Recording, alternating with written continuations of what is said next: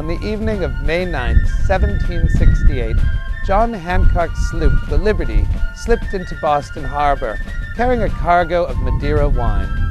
Customs officials would normally have inspected the cargo immediately, but the sun was setting and they decided to wait until the following morning, a decision that would have momentous consequences. That night, Captain Marshall locked a customs official who had been watching the ship, named Thomas Kirk, below decks and commenced unloading the vessel. The infamous Liberty affair had begun.